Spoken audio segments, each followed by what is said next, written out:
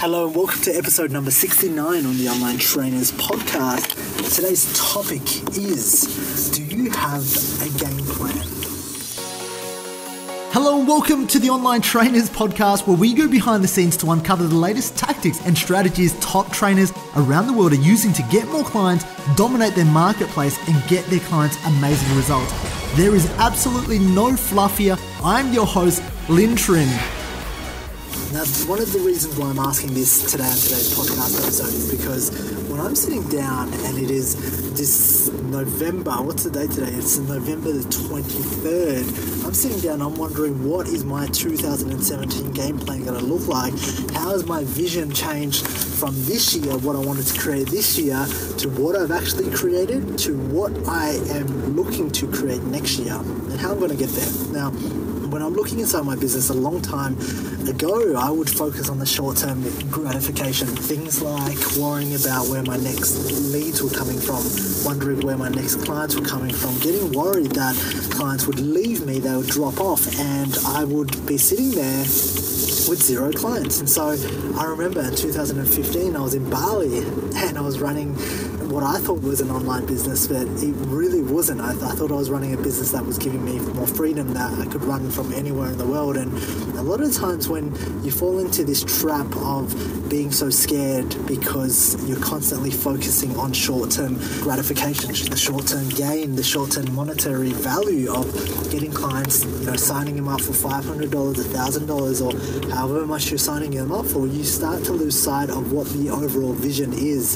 And what I mean by this is, when you're marketing short term and, you're looking at your marketing this month and you're looking at trying to keep the cash flow in your business up for this month, because I'm going to be honest, if you don't have cash flow, you're going to run out of fuel for your business, okay? Cash flow is the fuel and the vehicle that your business needs to survive, and I really, truly believe that it's important. But I truly believe that every single person, in order to succeed, you need to have a long-term plan. And a long-term plan comes into branding. It comes into what character are you building? What character are you going to become? Or who are you going to become over the next 12 months? Because ultimately, as fitness and health and fitness professionals, people are buying you. Okay, they're buying the person that you represent. They're trying to plug into you. And what I mean by plug into you is if that you imagine, like, this is the way I think about it, is that it's the matrix and people are plugging into you to attain your knowledge, okay, to attain the result, to attain, they're plugging into you and they're just letting you pull them towards their goals, okay? So who do you have to become? And what do you have to represent? What characters, what traits do you have to represent for them to want to be attracted to you in order to pull yourself? And that comes in positioning, that comes in branding. So a lot of the times, in the past, when I've constantly looked at the instant gratification, the short-term gains, they're getting clients this month, signing clients, it was what I felt like I had a leaking hole inside my bucket, that no matter how many times I try to fill up with clients, I would lose them again and I'd be shit scared. And so, the whole point of building a business is to fund your life. That's the meaning I give it in my life. And if it's not funding my life, I've literally failed. And so for a long time I failed because I was literally consistently filling up clients after clients after clients. And so it wasn't until I started focusing on branding, started focusing on positioning, and really started focusing on the longer term game, and the longer term game being, okay, how can I be top of mind in my client's mind? How can I be the go-to expert in this particular field? And how can I present myself as a new, unique opportunity to them that they haven't seen in the marketplace before? Okay, that it all completely changed. So, sitting here today reflecting on what the 2017 game plan is for me with the Online Trainers Club, for all my clients. It's wondering, where am I going to take them? What am I going to do with them? And ultimately, what do I want to create as a brand and as a business? And I want you to think back to your own brand. What are you creating? Are you just training people, or are you creating a movement? Okay, what movement are you creating? And ultimately, if you are creating a movement, how can people resonate with your one thing so that it becomes so easy to understand, so that your message can penetrate the marketplace? Because as I've told you before, if you don't have the one thing, okay, if people don't understand your one thing, like Donald Trump, make America great again, right? For PB City, it was get strong and lean without doing any cardio. what is the one thing that you want to represent so that you can throw rocks and stones at your competitors and the things that aren't, in alignment with your values. Okay, so sitting back and reflecting, you really have to look at, number one, the short-term game, because cash flow is king.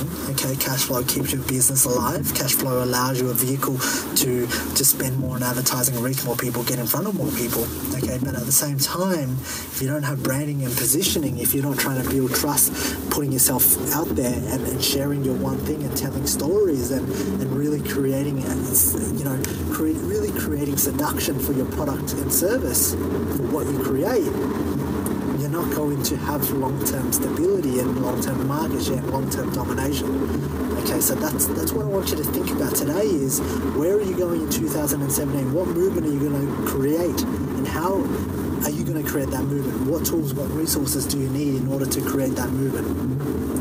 Okay, because whilst it's great to keep focusing on the income, we get the biggest kick when we create impact, when we contribute, when we grow. And so I know a lot of times for me inside my own business is that creating the monetary income was great, but it wasn't fulfilling because it was just more work, and I wasn't fulfilled by the work because I couldn't see the growth and I couldn't see the contribution I was having. And as soon as I started focusing to this longer term vision, this movement, this impact, things started to change. And that's what I want you to do inside your business, or really keep an open mind about and really have a think about, well, what's your long-term game? What are you doing for 2017? But ultimately, what movement do you want to create?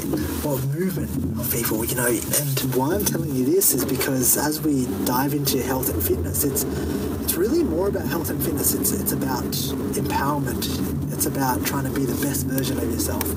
Just because you're in health and fitness, it doesn't mean that you have to stop in health and fitness. You can take on greater skills to develop yourself as a coach, as a life coach, as a psychiatrist and a psychologist, to understand what people can do to really help them attain their goals. And that's where I'm seeing this online personal training, online coaching space move towards. It's not about just weight loss. It's why do they want to lose weight? And ultimately helping your clients achieve their hopes, dreams and desires, whatever it may be. Okay, so I want you to really think about today on this podcast episode, what is the movement that you want to create? What's the impact that you want to have? And what's your 2017 game plan so that you can start putting in the long-term work today? Okay, and once again, like I've always said, you need an accountability buddy. The people that achieve results are the ones that are kept accountable, because we'll do more for others than we'll do for ourselves. So if you don't have one, go and send this podcast to somebody who is, or who you think will be able to pull you up, who you admire and who you want to be kept accountable to. Have a fantastic day, and I'll see you in the next podcast episode. Alright, if you enjoyed this podcast, please leave me a 5-star review on iTunes, and feel free to leave a review, and that way I can respond and I can take that on board in developing content to serve you. Now, if you're not a part of the Online Trainers Club on Facebook, please do yourself a favor and be a part of the conversation. That's where I add daily tips, tricks, and strategies on how you can build out funnels, how you can get more clients, and ultimately become a better online coach. Thank you for listening.